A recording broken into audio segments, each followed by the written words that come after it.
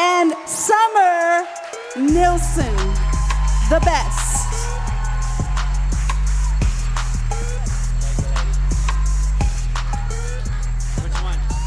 What's up, fam? How we doing? Make some noise if you're excited to be here tonight. I'm excited to be here. You can be seated. Hey, can we honor Pastor Serena and George really quick? We love y'all. Special leaders. You know, this is the best time to be a part of LYA. It's the best time to be a part of what God is doing here in the young adult ministry at Lakewood.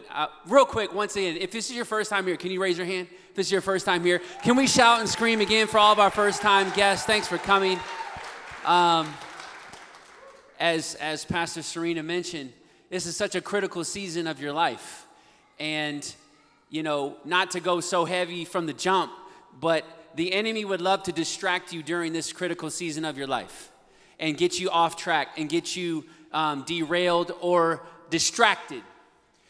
You're deciding what your purpose is, what your job's gonna be, career, where you're gonna live. You're making critical relationship decisions.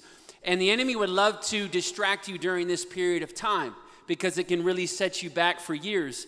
But the fact that you're choosing to be here tonight and you're choosing to lean in and be a part of this movement, strengthen your faith, look to Jesus. Can you just clap for yourselves for being here and being a young adult that is trying? You're trying to keep your eyes fixed on Jesus and growing your faith. And Sam and I just wanted to celebrate you for being a part of LYA for such a time as this. So we're gonna encourage you tonight with some things that we've learned in our journey.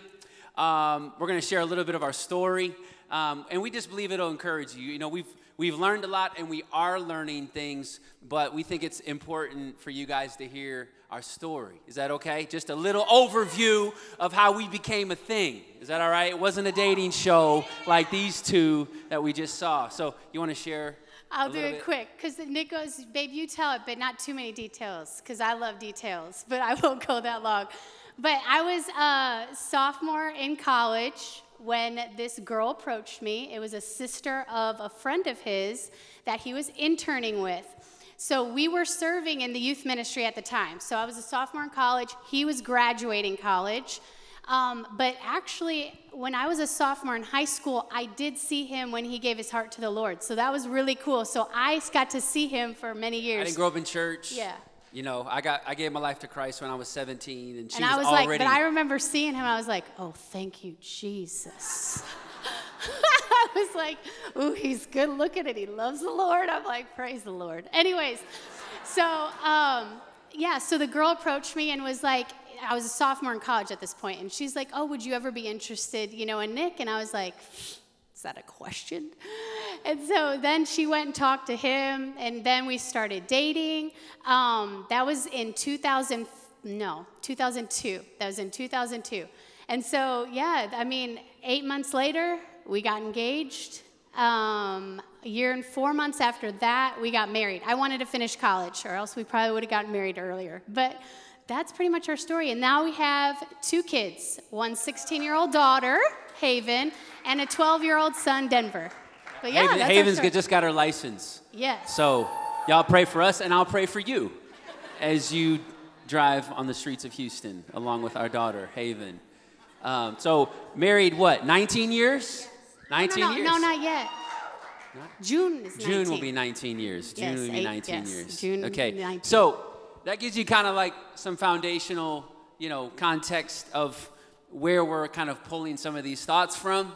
It's been an up and down journey. But the biggest thing we wanted to say is we are still trying to apply these things we're going to talk about. All right, so we're going to talk about 3 key things that we've learned. So if you want to take notes, feel free to pull out your phones, do so. If you don't want to, that's on you. It's whatever. But the first point, the first thing we wanted to throw to you is, number 1, seek wise counsel. Seek wise counsel. Proverbs 11:14 says, where there is a multitude, everybody say multitude.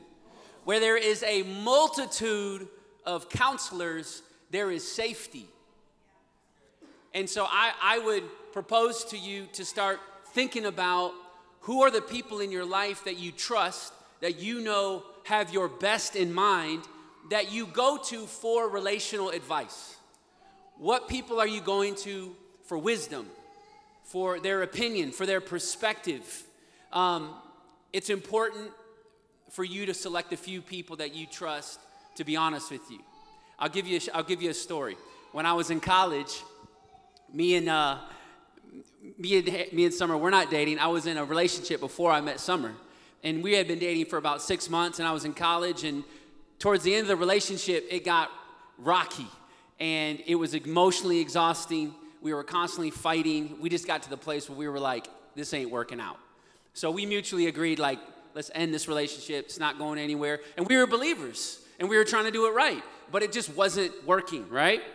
So we broke up, and I remember going to my guy, right? This is like an hour after we broke up. And I go to Sean, and I'm like, hey, me and Sarah just broke up. I'm like, it's been a long, dramatic, like, unfolding, but it needed to happen. We broke up. And he looks at me, y'all, and he goes, I don't know what you were doing with her in the first place. I'm like, what? I'm like, what are you talking about?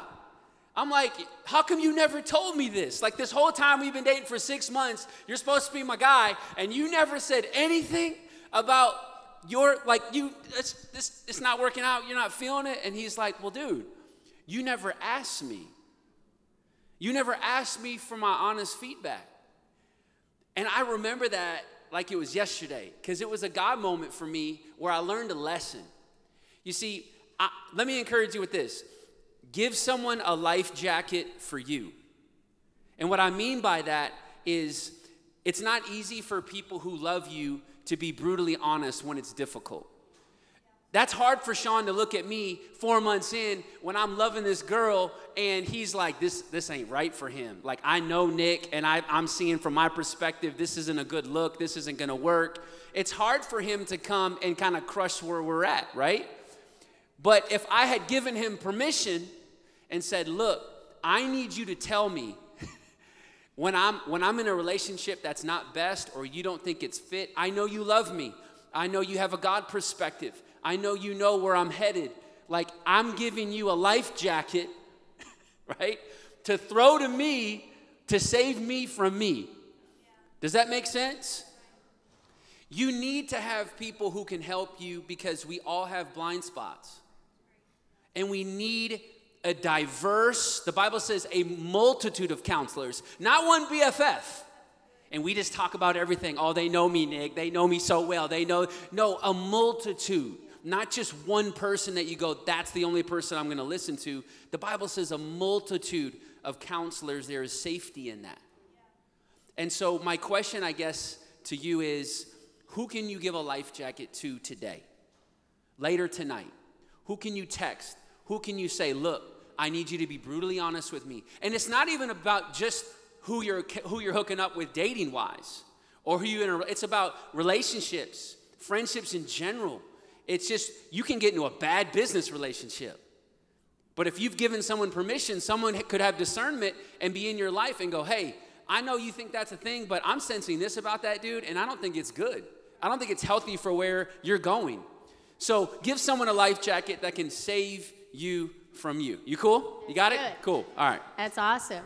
Okay, second point that we wanted to hit on is being content and secure. It's about being happy, content, secure, whole. It's all these things. And that's why in the beginning, when I laugh and I say, oh, he was hot. Obviously, that first attracted me to him.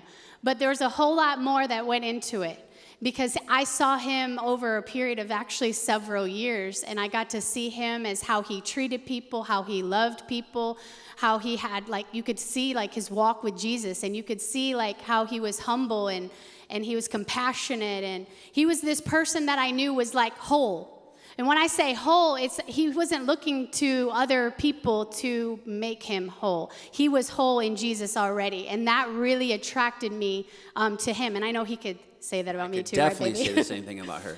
But her smile was hot, though. The smile has got me. And then I was like, oh, she's content. She ain't flirtatious. She knows who she is. And it was like, okay. All right, no. But anyways, but it's time with Jesus that does it. So this is a point in here is don't put the pressure of making you happy on somebody else. Don't put that pressure on anybody else. It could even be a friend. It could be a dating relationship. It could be marriage. Don't put that pressure on somebody else because that's an unrealistic expectation. If I'm looking to Nick and if I'm unhappy about something, if I'm just discontent in my life because I'm wrestling with something, so I just look immediately to him and I'm like, you need to take care of me. You're not saying this enough. You're not saying I'm beautiful enough. You're not saying, I could look to him nonstop and just get aggravated, right? And just get annoyed because in my life, I'm not content. I'm not happy. And that's not his fault. That's mine. Like, and I need to bring that to Jesus. I can't tell you how many times he's probably grateful that I've gone back to my time with Jesus and been like, God, I need to be like happy or joyful. Like I know like I'm feeling stressed, you know, I'm feeling like anxious and I can't just keep looking to him. Because I will tell you one thing, I don't know if it's just a girl thing, I can speak for girls, but I can get really naggy and irritating if I'm not spending enough time with Jesus to make me whole and content. Right, babe? No, you're awesome. You're no, never nagging. You're never nagging. But we can both like end up frustrated, you know, in this relationship. And I can't live for approval. Like I have to live from approval. Like God has approved me. God has told me all these things about myself. And I just need to go to my Creator. He's the one that knows me. And he's going to be able to give me everything that I need. Yes, he is an amazing husband and encourages me. And yes, he makes me happy. But he's not what makes me happy. Does that make sense? Yeah, that's good. Okay. The other thing, we can't look to our partners to complete us, but they should compliment us. He's like the frosting on my cake. Oh, thank you. What kind of frosting? Oh, I don't know. I'm not a big frosting like cream person. cheese, chocolate, vanilla. It's gotta be cream cheese. You know what I mean? I do not Oreo. like sugary. Yes, right. or sure. All right. Fine, babe. I'm trying to think of something It's I okay. really like. It's Maybe, okay. maybe It's okay. I like whipped cream more. Whipped cream. Yeah, all right. Now we're talking. There you go, babe. I like that. Okay, that went another turn. Okay. Bring it back. But we all come into relationships with strengths, with different strengths that we bring in, and obviously we bring in weaknesses. Yeah. But if I'm looking to him, like irritated at him through his weaknesses because it's a strength for me, it comes easy to me, then I become irritated and I get short with him, and I'm like, I can't believe you don't know this by now. Like, I like this. Why are you not doing this right? I could get irritated, but what I've learned is that he has so many amazing strengths that he helps me and strengthens me and sharpens me. And I can look to him then and be grateful and be like grateful to Jesus. I think of it like we gave each other this cute little card for Valentine's Day, which I had an inside thing because we've been doing puzzles together. But I loved it because... Don't hate on puzzles. Some of you are already judging me for doing puzzles. I like puzzles. They're not just for old people, okay? Puzzles are cool. It's a new trend. People will be on that wave in like 2 weeks. Watch. Puzzles. Mark my words. OMG. Okay, so anyways, but when I was thinking about this, I was like, babe, like we do fit. Like this card was so cheesy, but I was like, it's crazy though how God like put us together. And that's like what God obviously can do with you, and maybe he has done with you. Is God like, he has like these different things and attributes that God knew I needed to have in my life, which I thought when we first started dating and getting married, you were wrong a lot of the time. I was right. Get on board. Like, I need to change you. You're not seeing things right. I have the best perspective. I'm sounding horrible right now. but honestly, I was like, no, I'm the planner. Like, I'm the organizer. Let's go. Like, we're going to get this. You need to just learn to do this. But I've realized, like, God was like, hold up. I didn't make him that way. Stop trying to change him and try to make him like you. Like, I put you guys together to complement one another, to bring each other, like, to bring his strengths, your strengths together. I don't know. I just thought that really helped. And I became a student. Like, if you can learn your partner, if you can study them, if you can be unselfish and say what is best for him, what is best for her, like that I think is what really helped. I can tell if I'm a talker, if I want to talk his ear off, I'm going to annoy the mess out of him and frustrate him because he's going to try to want to fix my problems. But I don't have those problems. I just want to talk about it. Like I just want to get it out. So I've learned, like you said, is like is to learn that about him. Be a good student. There was one more thing. Oh yeah, I want to give the example though. This girl that's like in her 20s, I've been talking with her. She's been starting in this dating relationship for the last several months. And it's just been fun to see because a lot of the things that I have learned, she is literally walking through. And trust me, I am still trying to walk those out as well. But she, like her boyfriend went off to this business thing or whatever, and he travels some. And he's a go-getter. He is like just a go-getter. And for her, that's a big deal. She loves that about him. She loves he's a hard worker and wants to get things done and is not just lazy and sitting around. And that's like a big rock for her, right? That's like something major, but she was proud of. But what's funny is something you can be proud of, you can also get frustrated because then maybe another area you're like, wait a minute, but my quality time, you're over here doing, I want some quality time. And so that was happening, and when he would leave, she would get so frustrated because he's like so busy and on the road and going. He wasn't texting. He was leaving her undelivered, I guess, whatever that means. We need to keep up with this stuff. And like all this stuff, but I was like, well, what did you say to him? And she goes, I shut my mouth. I encouraged him, just said, hey, I'm proud of you. I can't wait to see you when you get home. And I was like, you go, girl, because I know that's so old. Don't say you go, girl. I was so proud of her, though, because normally I would be, if I were her, I'd be nagging and being like, why are you not texting me back? Why are you leaving me undelivered? What is up? Like, come on. But she didn't. Like, she has grown so much, and she realized, she's like, you know what? I stopped and I thought, you know what? I'm proud of him. Like, everything that he's doing, I'm just so proud. And I know he is so happy. And when we get back, I'm going to get my quality time. It's things like that where she is learning to not be the nag. She's learned, like, her partner, all those things. But, yeah. So. Awesome. It's good. Number 3. Y'all ready? Y'all ready for number 3? Chase your purpose, not a partner. Chase your purpose, not a partner. All right, this is a big one. And listen, thank you, boss. I'm not anti-dating site guy. I'm not like, don't try to like date and do all that. Like I gave you an example from the jump of a relationship that I was in before summer, and she was in relationships before we met, and you learn from them. Hopefully this content that you've learned all month, you can begin to apply, and it can save you a lot of heartache and a lot of drama that's unnecessary. But the key to me is, and the thing we've learned, is the more you're consumed with chasing after your purpose, investing your time in becoming the person God wants you to become, then naturally, God has this unique way of matching who he wants for you to you. And a lot of people are just so fixated on, I got to find the right person. Who's the right person? And that's number one on the agenda. And we're so obsessed with that. But God might be wanting you to spend more time on becoming the right person versus finding the right person.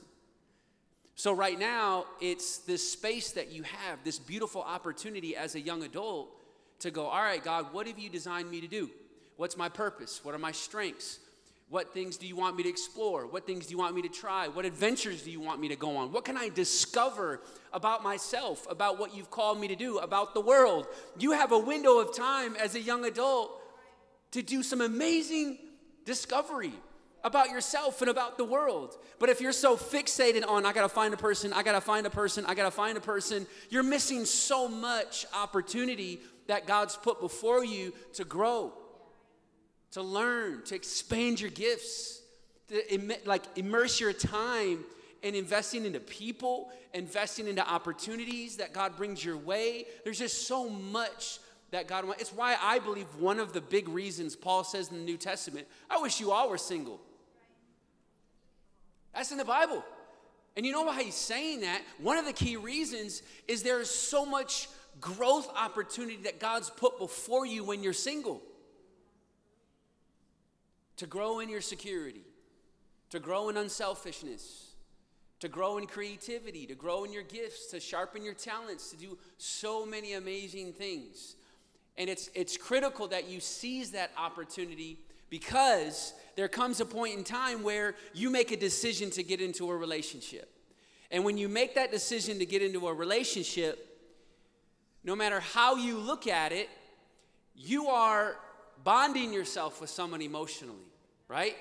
You are stepping into an emotional exchange. And that takes from you. That pulls from you. That takes attention. Are you with me? And Paul says this. If you're writing scriptures down, I want you to take this one down, because 2 Corinthians 6:14, this is what he says. Do not be unequally bound or yoked together with unbelievers.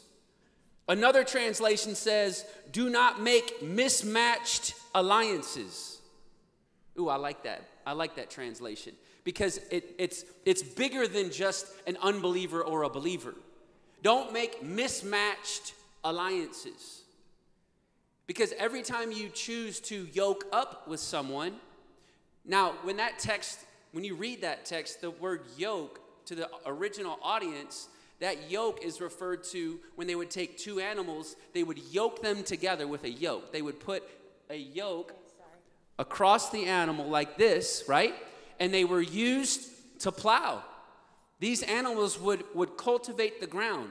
So a yoke represented cultivation, production, work, fruitfulness, something flourishing, right? A purpose. So when Paul says do not get yoked up, he's saying don't make an alliance with someone. Don't come into a committed relationship with someone that is not on purpose like you are. Because what can happen when you're yoked up? Like, for example, these listeners, when they would yoke up a strong ox with a weaker ox, I'm not saying you're the weaker one. I'm saying a strong ox to a weaker ox. Ox is probably a horrible word, too, to use right now. But anyways, when they would pair up, if one was stronger than the other, there would cause conflict, right? Or if one gets stuck, if one isn't going in the same direction, what can happen? This ox, they're supposed to be plowing ground, but what's happening? They're going in circles, right? Or one's pulling this way and the other's trying to stay put. And that can happen in relationships when you're in a mismatched alliance. You may not see it right away, but there's a reason you're stuck. There's a reason there's drama. There's a reason, like, I don't know how many relationships we've seen where it just feels like they're going in circles. Why? Because they're not aligned. Their purpose aren't aligned. They don't have the same vision after God's plan for their life. They're off a little bit. And that's why for her and I, it's important that we look face to face throughout seasons of our marriage and make sure we're going in the same direction. Because if I'm going this way and she's going that way, we're not going to be effective in the way that God's designed us to be. Are you with me? It's important that you yoke up with people that are going in the same direction as you. I see a lot of people yoking up with people and they're like, I want to go to church. Well, she don't want to go to church.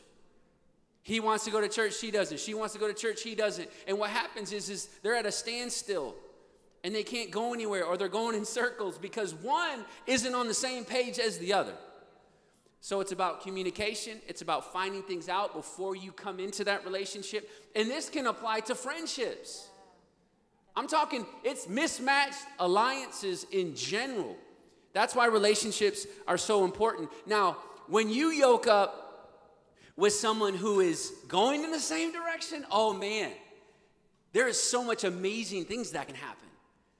When you yoke up with someone that is going after Jesus, you're going in the same direction, you, for the most part, have the same things and dreaming of the same things, and you guys go, hey, we want to serve people, we want to be planted in the house, we want to grow in our faith, we want everything that God wants us. Like, when you are mutually agreeing on 90% of the things, it's amazing how the relationship can flourish.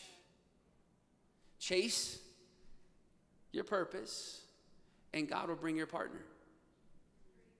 When Summer and I were chasing our purpose, it's like if you looked at the center of in between us, let's say it's just this water bottle, okay?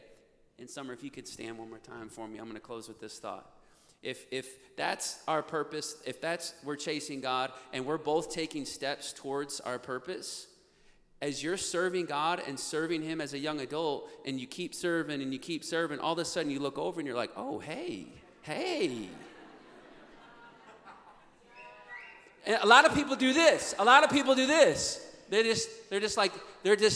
if you, I'm going to fixate on God, growing in my faith, my identity, my security, growing in my gifts, staying planted. God's time is going to be perfect. God's time is going to be perfect. Chase your purpose, and once in a while, look beside you. Oh, and God wants to bless you with that. God will bring someone unique and special into your life. Can you stand to your feet with me tonight? We want to pray for you. Are you taking some things away that encourage you, help you in your relationships? Come on, let me hear you. Is it helping you? I know this month there's been a plethora of wisdom, plethora of relational wisdom that's been given. Do whatever you can to go back, somehow watch messages, gather the content from Pastor Serena and George and the rest of the crew. But tonight, I don't believe you're here by accident. Maybe it was one thing we said, one verse, something Summer said that maybe could apply and change the trajectory of this next chapter of your life as a young adult. And that's really what we're praying and believing for.